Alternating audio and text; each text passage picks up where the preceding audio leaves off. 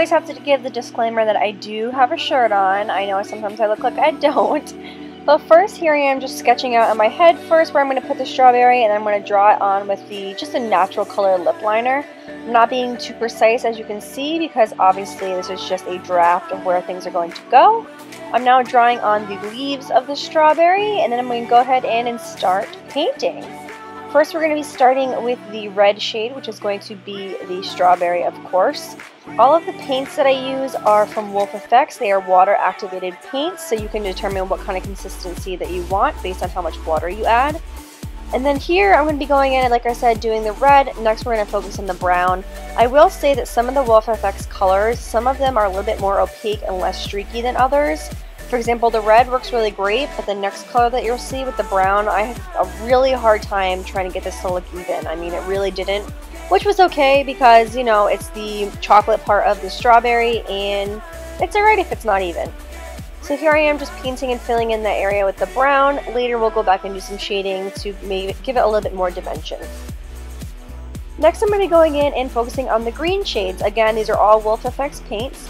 And I'm just using a small brush. All these brushes are also from AC Moore. They're not special brushes or anything. I just picked out ones that I liked at the store. And I'm just going in and filling in all of the leaves. Once I'm done filling in all of these colors, I will then be going in to do some more shading like I mentioned. I know the outside of the leaves look a little bit like they're dark and shaded already, but that's just because I went over the red parts a little bit. So this isn't perfect. It doesn't have to be. Don't worry if it's not perfect. This is just to have fun and see what you can come up with. Next, we're going to go back and focus on the chocolate and really trying to help that illusion to make it look like the chocolate is really on top of the strawberry. So we're going to start by shading the tips of the chocolate just to make them look a little bit more realistic. So I'm going to be going in with black. This is a black matte eyeshadow from Geek in the shade Corrupt, but use any matte black that you have. And as you can see, I'm doing the black at the closest to the edges of where the chocolate would be. I'm not doing it all of the outlining of it, but I am doing it places where it would be the darkest, again, just to give it more dimension. I'm also just going in with an eyeshadow brush and just blending out that black and just creating a little bit more of a shadow, again, where you want to see that the chocolate looks like it's raised off of the actual strawberry itself. Since we do all these shading, we need to make sure that we're going to be doing some highlighting, so that's what I'm doing here with the white cream paint on top of that brown. And what I'm going to do is just go with my finger and just blend it out so it's a little bit less aggressive. Now I'm going to go in and do some shading on the actual leaves itself. I'm going to be using just a dark brown shade to start, and I'm going to start mapping out where the leaves actually are. I'm just using an angled brush to go in here and really define each of those shapes. Really focusing on the shadows on where they would normally be closest to the center of the leaves, where they might be overlapping. That's where we're going to put a little bit more shading. And then we're going to focus on doing some highlighting.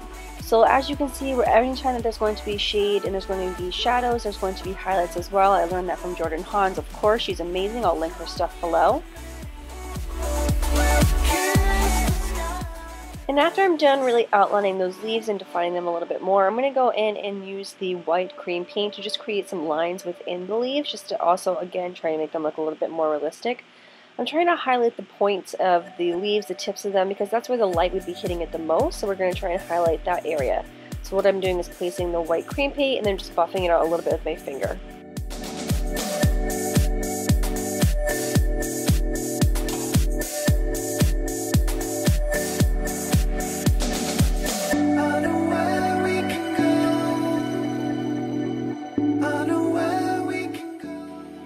So I'm really just going to go ahead and let you watch this part and let you watch the process as I put the little white pieces on each of the leaves and then do some highlighting.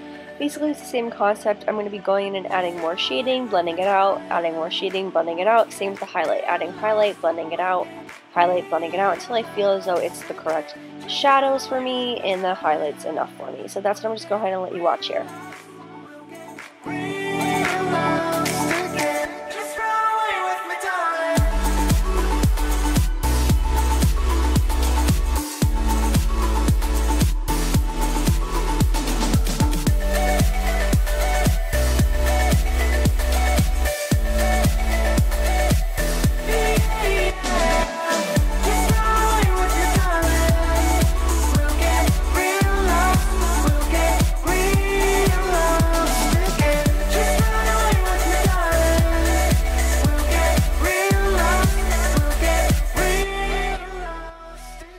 I've outlined the actual strawberry in black, I'm going to be going in and just using a little bit more of that white cream paint just to highlight that side of the strawberry as if that's the side that's hitting the light most. And then taking some eyeshadow and making the other side a little bit more shaded just so it looks like the side that is least away from the light. I'm also going back in with just a dark shadow and just deepening up the leaves underneath it to look as though the leaves are on top of the strawberry. Now I'm going to go in and do the actual yellow seeds. So I'm just taking another yellow paint. This is the yellow shade from Wolfe FX, and I'm just using a little paintbrush just to paint on all of the little seeds. And as you can see, I'll just let you watch the process of painting these all across the chest. No actual pattern that I'm doing. I'm just trying to keep a steady hand and just make the sizes pretty much all the same, but it's okay if they're not. No strawberries are exactly the same anyways.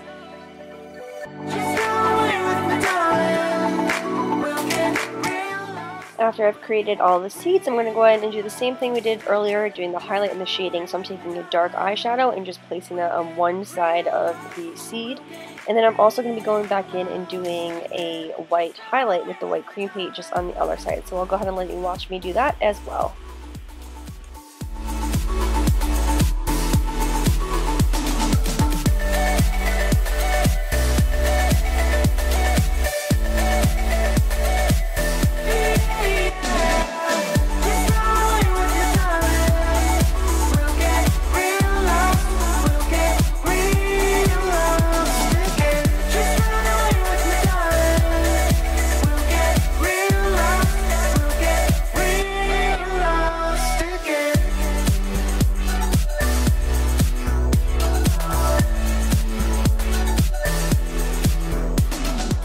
Now onto the face. I'm going ahead and just buffing in some foundation. Any foundation will do. I am just using the Makeup Forever foundation.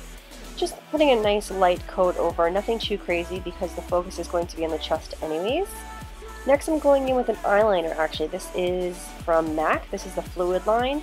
This is in the shade brown. This is just going to act as a base for the brown eyeshadow that we're going to be putting on. Feel free just to use a regular eyeshadow base, but I wanted to make it a little bit darker today.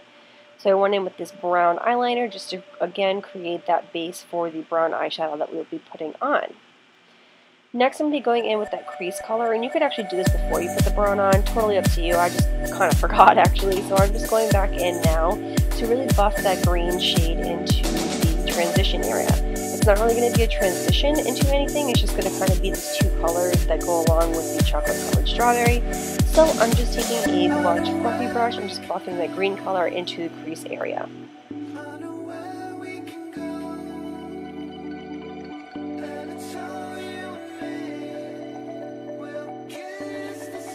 Then just to help blend that cream base that you put on with the shadow, I'm going to go ahead and use a brush that has no additional product on it. It's just an actual clean brush, and just buff that into the crease just to help blend those two together. And then move on to the actual brown shadow. So this is just any brown shadow you want to use. I use from the Morphe 350 palette. And I'm just taking a brush and just packing it on the lid right over where we put that earlier brown eyeliner. Again, the eyeliner is just going to act as a base for this shade right here. Again, going back in with that clean brush and just buffing it all out. And now we'll move to liner. I'm just going to do a large line, just a nice winged liner. Same as I do in all my other videos, same wing. I'll list in the description box below a specific video about eyeliner if you're interested. But that's what I'm doing here, and I just thought it was easiest to use this pencil, this felt tip pencil one. I'll list this and all the products that I've talked about in the description box below, but I thought this was the easiest just to quickly draw out that line.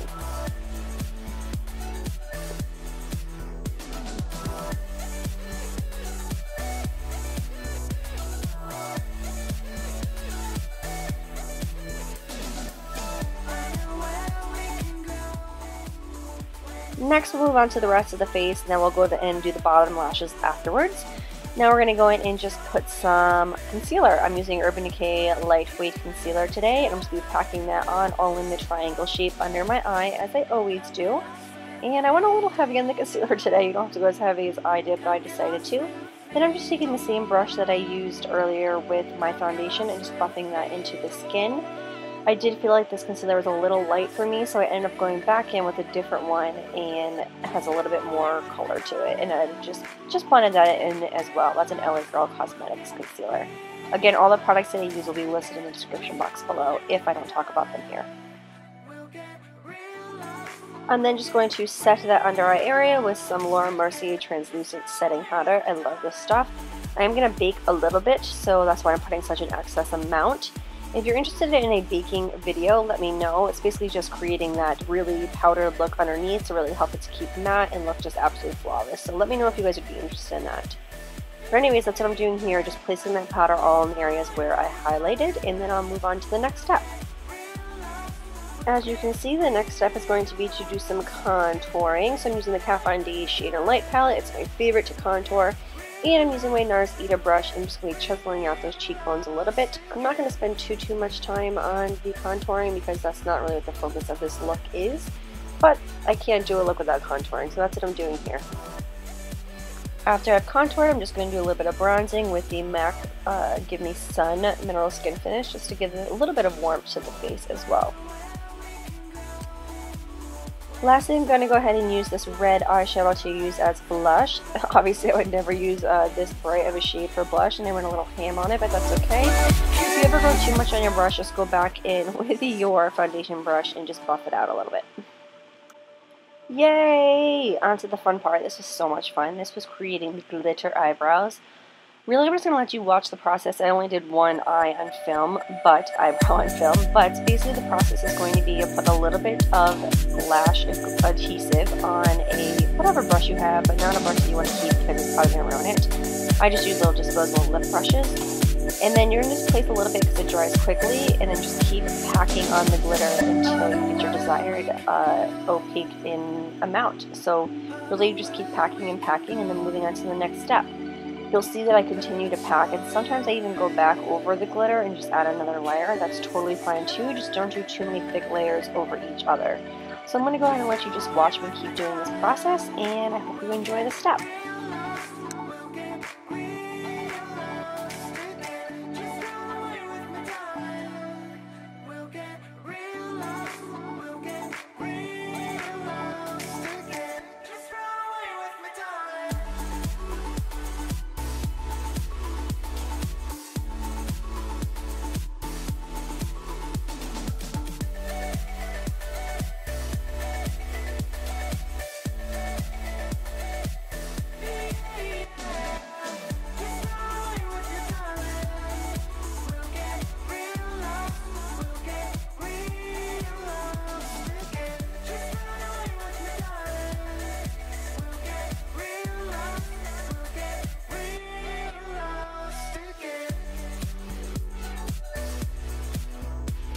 Once you are done, you can take a spoolie, or in this case I just took a disposable little eyelash mascara tool, and you can go ahead and just kind of clean up the edges around just to get any glue or any sprinkles, any sparkles where you don't want them to be. It really just helps to clean up that eyebrow a little bit more. Of course, this is hard to do often because there's a lot of glue, but you can do it. I have faith in you, and look at these really cool eyebrows that we come up with.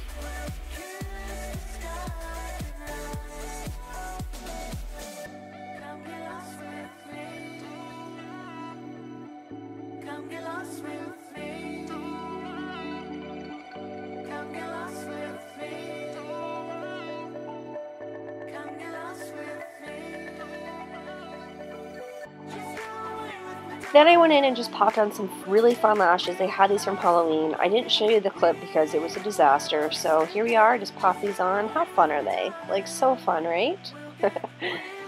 Next, we're going to go back to the lower lash line. Just smoke it out, do some more fun things. I'm going in with a new eyeliner. Not a new eyeliner to me, but a fresh pot of Inglot Gel Liner, number 77, my favorite. I'm just going to be going in with a Morphe brush. Again, I'll list whatever Morphe brush that is down below in the description box. I'm going to be putting this black eyeliner in my waterline. I just love how this looks in any look, so that's why I did it here as well. And then I'm going to be going in with that red eyeshadow and just smoking out the entire lash line with just a pencil brush. Just creating that really smoked out red look all in the lower lash line. I'll go ahead in and do some mascara on the lower lash line, and that is it for the eyes.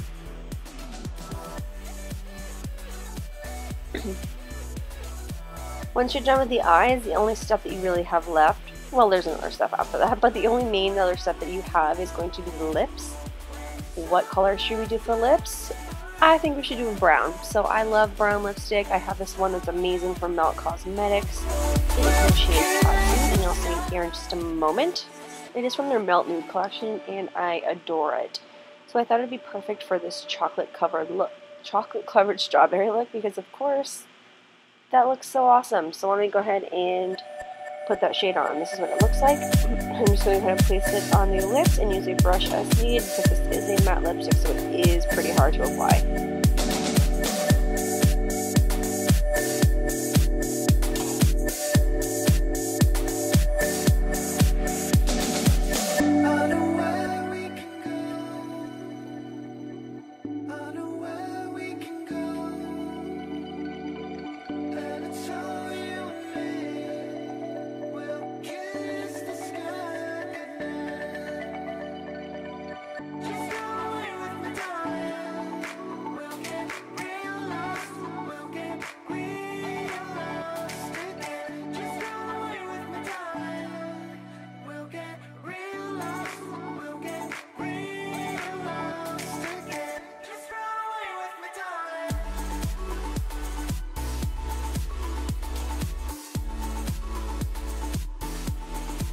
Last but certainly not least, we're going to highlight. This is the Berry Luminizer by The Balm, and I'm just taking a fan brush from Morphe and just placing that beautiful highlight on the high points of my cheeks, and then a little bit down my nose, and that is the final look, you guys.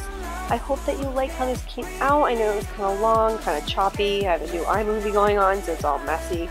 But thank you so much for watching. If you like this video, please give it a thumbs up, and please subscribe if you haven't done so already. I'll see you guys in my next video. Bye!